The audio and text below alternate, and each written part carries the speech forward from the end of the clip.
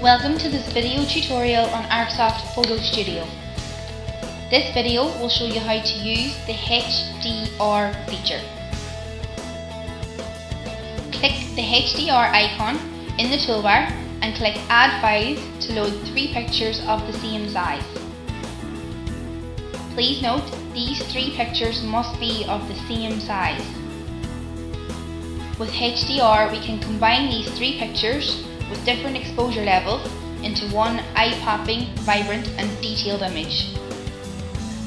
With these options, brightness, contrast, saturation, detail and smoothness, you can get the best effect that you like. Click Done to save the effect.